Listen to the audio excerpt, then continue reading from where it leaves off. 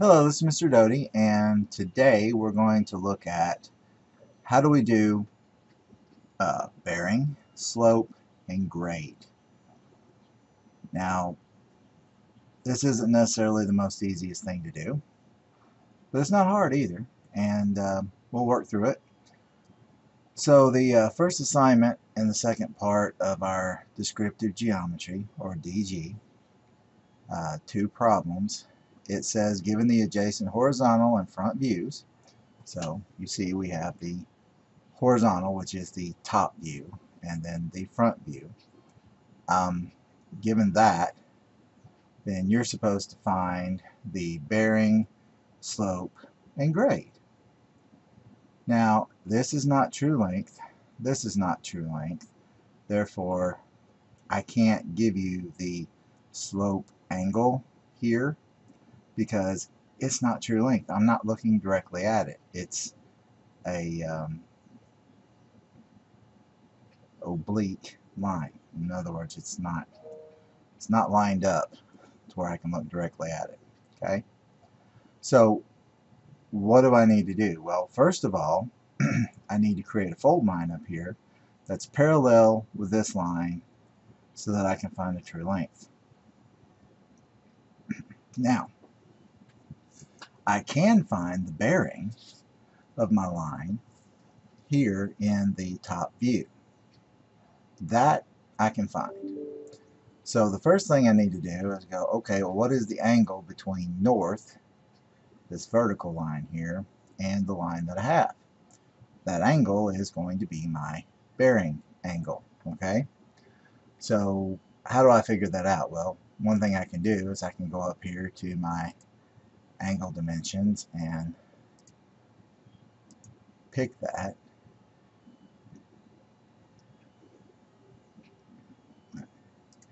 and it would appear to be 63 degrees. So there's my first answer I can put up here is 63 degrees. That's pretty simple. Okay, well then the next thing I need to do is I'm going to use this thing called an X-line, or not an X-line, array. And what I like to do with that one is it'll go, I can type in PER for perpendicular, and I can pick on this line there. I can do the same thing from here, PER. So now I have these lines projecting perpendicularly to my fold line, which is parallel with this. Well, remember, anytime that you have a line parallel with a fold line, it's true length in the adjacent view. It's not true length down here, it's true length up here. Alright, so where do I get my measurements to figure this out?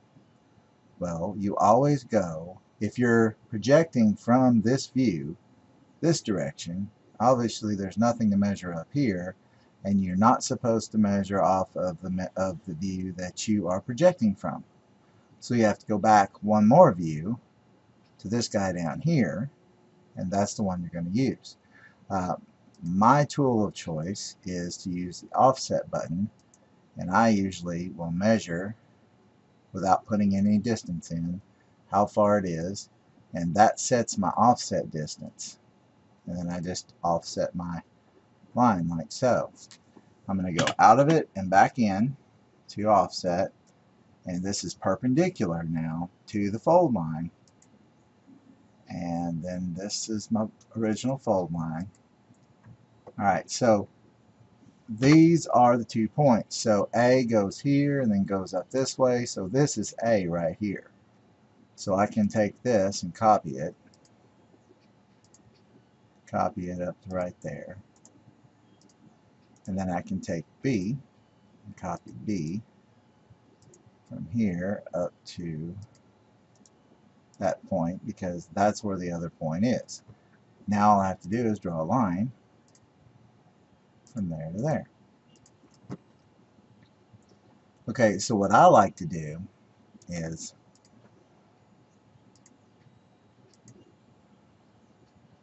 I like to trim this up. So, well, and actually it doesn't matter. I don't even need this.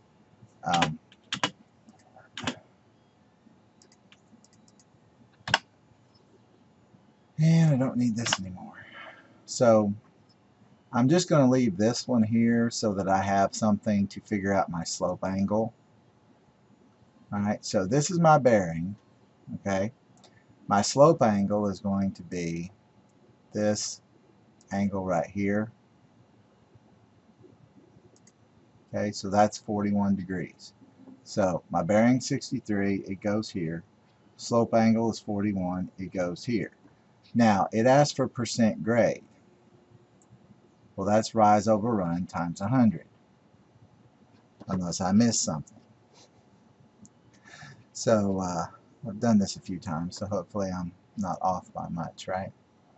So, what do I need to do? I need to do a linear dimension. So I need to go from here up to here. And I should have used the aligned dimension because I wasn't thinking. Let's try again. Linear only does horizontal and vertical, so there you go. Aligned, and then I need this. So, and I'll just pull it up there. It makes kind of a triangle. So now I have 1.34 is my run, and 1/16 or 1.16 is my rise. So you're supposed to take rise over run. So if I were to pull up this lovely calculator over here, right? Here, let's stick him over here, I guess. It's kind of big. We'll make him a little smaller. There we go. Alright. So I'm supposed to take the rise divided by the run. So 1.16 divided by 1.34 is equal to 0.865, which, if you multiply it by 100,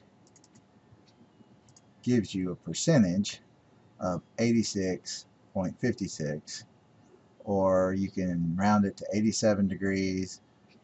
They don't really say, I don't believe, what you would round it to, but typically when you're measuring an angle, you'll go to the half degree, so we'll do 86.6, right? So percent grade is, and if you're plus or minus a little bit, that's fine, no big deal. But so anyway, I'm gonna go here, and well, hopefully my text is a certain height that might work. We'll try it. And then 0 is your thing there. And so bearing is 63, right? And I'll do my little cheat, percent D. That's D as in dog. And then I will pick another spot right there. Slope angle, that's 41 degrees. And then it's percent D. That gives me my degree mark. Then I'm going to pick down here. And my percent grade, I said, was 86.6%. Right? So that's our percent grade. So you think about it. That's a 41 degree angle. You don't really want to be going up too much up a 41, more than a 41 degree angle there, because that's going to be pretty steep and kind of scary, right? Kind of like going up Pikes Peak. So think about that. Think about what percentage grade that is. Alright, so this is how we do this problem. And basically, in the other set of problems that you're given 3 different ones. And they give you what the true length of this line is. Oh, wait a minute. Let me just double click. There we go. You have to enter twice to finish out your text. That was single line text, by the way. Now, I could have used multi-line and done the same thing. So for this problem here, this is all I'm looking for. Because I already have this view, I already had this view. I just need to measure and come up with my true length line. So what happens if somebody gives you the slope angle, the true length line, and gives you your bearing? Then what do you do? Something to think about. Well, if I can find a file real quick, we'll look at it. But we'll do that on another video. And we'll just call this good for now. So this is how you do bearing. Like I said, bearing. Now, when you're talking about bearing, let's just, before we close out here, let's talk about bearing. So bearing is based off of north or south, all right? And it's north so many degrees, east so many degrees, west. If you were, talking about, figuring out a bearing for, let's say you were working on surveying something, and you're surveying a piece of property, and so it's north 60 degrees, 63 degrees, east, that would be my bearing for this. So my bearing angle, when we're looking at angles, is this is north is going up this way or up this way, and typically what you're going to be looking at is you're going to stay either on the, you're probably going to stay on the right hand side is what we're looking at for bearings. So don't worry about having to necessarily go this way, but we'll look at the other assignment and go from there. But I wanted to make sure that we had something in here that would help you out and maybe help you get 100 on your assignment and not have to go back and say, oh, did you look at the video? Because that's going to be my first question. So anyway, good luck, have fun, and take care out there.